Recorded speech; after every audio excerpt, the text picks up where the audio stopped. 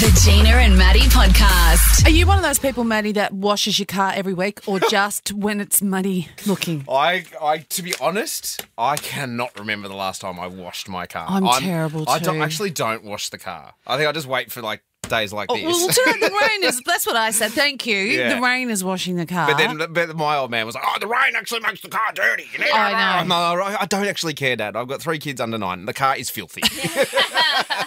Yeah, we're not really those people. And the guy that lives across the road from us washes it at least once a week. He's out there polishing. I see those people, they love it. They love their cars. They get the turtle wax and the chamois. Oh, they love it. I want to. If they love it that much, they can do mine as well, is what I think. But I took Rod's car because we went away to Byron Bay on the weekend and we were... I thought we were taking his car, so I washed his car. Turns out we took my car and Jackie took the new clean car, our car that was... Anyway, I took it to the car wash. I have got this unreasonable fear of the car wash because I think I had a bad experience one time. So, you know... No, it's the automatic one, not the one where you get out and scrub yourself. Both a little, but the automatic one, because I can never line the wheels up. Because what are your chances of getting the wheels right on that thing? I can't, we know how you park the car. So. Imagine me trying to get it, and then you got to back, and then the old mate comes in, no, back, no, forward, and then I get stuck, and I've got it. So I just refuse to go through that, especially in Rod's car, because his car's really big. So I don't. So, okay, I'll do it myself. But his car's really big, so I can't reach. Oh, yeah, I can't reach the top. I'm just sort of hoping for the best up there. It was... no one can see it. Are you cleaning the roof for the birds? Exactly. It was quite the job because it hasn't been done in a long time. But I also have this fear of when you're in the bay as well, if someone gets behind you and you're taking too long, that bothers me. It makes me a bit... Stuff them, Jeffries. And then how much money, like how can you guess how many coins to put in? Yeah. I mean, you're trying to... And who has coins? That's the other thing I had to go to our little coin... We've got a little coin jar at home, so I took the coin jar with me. Yeah. And then not knowing how many coins... Had to save some for the pokies. Can't use them all. Oh, for church. For church. Yeah. And next Thursday. Yeah. Anyway, so I'm trying to do it in time. But, okay, I got through. I didn't want to take too long. Because if you're going to spend too much money, you might as well have just tried to drive it through the $20 one. 100%. So I'm going as fast as I can. Then I get to the vacuum department, straight ahead. Yeah. That stupid thing runs round and round and round and round. And then I put my money in. I made the mistake of not clearing the car out first. You know, when you should get all the rubbish out first. Yeah. So I parked and the vacuumy thing's on the left. So I turned the vacuum on. Now I put $4 in, so I'm going to have to go very fast because that's not very much. So I go around the other side. Like I started the passenger seat. Yeah. I push it through. I go around the other side. By the time I run around the other side, the snaky vacuum thing's back down on the ground over near the passenger seat. Yep. So I've got to run back around again. It kept falling back out. You know how it's sort of windy and stuff. So by the time I get around to grab it, it's on the road again. So I run back around again, put it in, go back, gone again. This sounds exhausting. There's $2 gone. Me just trying to get the thing over to the driver's side. Then I did it again. This lovely man in the car next door. But when I got around the other side, he passed it through to me. He was so nice. It felt sorry for me. But then I was cleaning it out. Now Rod McCormack, my husband, I'm going to throw him under the car wash bus at the moment. I went through, the middle where, like, normally you'd keep the centre console. Yeah, CDs and maybe, if it was the 90s, yeah. There's a lot of CDs in there. Yeah. In there, so often in our family, Maddie, I'm on a diet, so it means Rod is too. Yeah. So I think... I know where this is going. He hides stuff. Secret snacking. I found in that middle chips, melted chocolate, biscuits. And I told Rod, and I said, you are disgusting. You should see all the stuff I found in the middle console of your car. He goes, biscuits? What kind were they? Gina and Maddie. We're going to chat to someone pretty crazy, if you ask me. Alone, Australia Season 2 hit SBS a couple of Wednesdays ago. You can catch up on SBS Demand.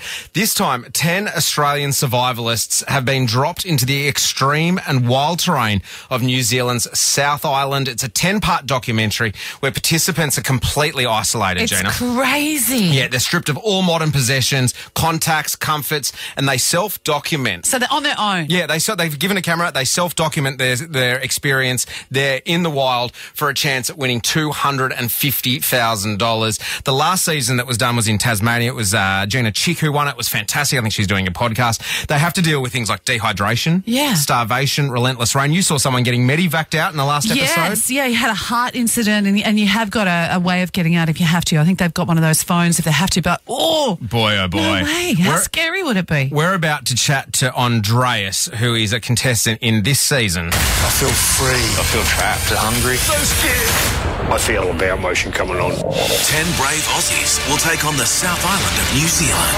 separated from each other and the rest of the world. It's not my time to die. Wow. Joining us online is Andreas. Hello, mate. Hello, how are we doing? Really Hi. good, mate. Now, first things first, why? So I listened to your little intro there, and I listened to it. I thought, that sounds like a great holiday to me. I think there's a special kind of person who will do this, obviously. But I think all of that sounds fantastic. Like, it's an opportunity to sort of step out of modern civilization and really try to do the best you can and push your limits. I take it you're not like an office job kind of guy who doesn't really like bushwalking. Like, adventure is your thing? Adventure has always been my thing a little bit. I sort of grew up on the countryside back in Sweden, fishing and being a Boy Scout. I sort of spent more time in the bush than I did in front of the computer when I was young. And then I just never grew up. I guess, Andreas, if you love the extreme holiday, you must find it hard to find friends who want a holiday with you. Oh, you'd be surprised how many there are. Even in the middle of Sydney and even in the middle of like the sky rises, the corporate guys, there's always a couple of people out there who enjoy doing the same thing as you. And then there's always a gradient, you know, how far do you want to push it? And I think the participant is in alone, sort of just prepared to push it that little bit further. So you must have like incredible mental strength as well as physical strength to be able to do all that on your own. And, you know, were you afraid at night and did it feel like forever or did it go fast? I wouldn't say I have, you know, greater mental or physical strength than the average person. I think, like, I work in a gym and physically fit. And I think that's a benefit. Yeah. Being physically fit just makes everyday tasks out in the wilderness a little bit easier to handle. Like, no one, I've said this before, like no one thinks that, I wish I wasn't that strong or I wish it wasn't that fit. Like that's just a bonus. The mental strength, I think, is an individual thing. I think I've always been quite confident in myself and my abilities. And I wouldn't say I walked into it worrying. Like, obviously, you're entering an area which you've never been, and that's the whole point of it. Like, you're doing this so you can find out how do you react under stress, how do you react under these circumstances. You're basically not going to get an opportunity to try this out. There's no one sane enough to just do it on your own, like take your holiday and then just jump out in the woods and starve yourself. But in the format we're doing it in the show, like it's a once in a lifetime opportunity for someone like me. We're chatting to Andreas, who is one of the contestants on Alone Australia Season 2, Wednesday nights on SBS, or you can catch up on SBS Demand. Andreas, the hunting part of it for me, that's probably, because I love a bit of extremeness, I love a bit of adventure, but then hunting the food, is that something you had to learn a skill before you went into Alone? You go, okay, I watched Season 1, I've seen all the American versions, I know what I've got to do, or is that something that you had a skill in? Probably won't come as a surprise. This is something I do like I've done it for a long time. So the step for me, the step between fishing and hunting is not that far. And fishing, I grew up with. Like, I would have fished since I was like 4 or 5 years old. My dad would take me out. We would go fishing. We would, catch fish for the table. And there's no better feeling than when you were a kid, you were out, you caught yourself a trout, you brought it home to the family. Mum and dad cooked it up and you sort of had a family meal from something you have harvested or fished or whatever. And then when I moved to Australia, the hunting here is very accessible in relation to Sweden. So I didn't hunt before I went to Australia, but I've been hunting with a bow and arrow for maybe 15 years now.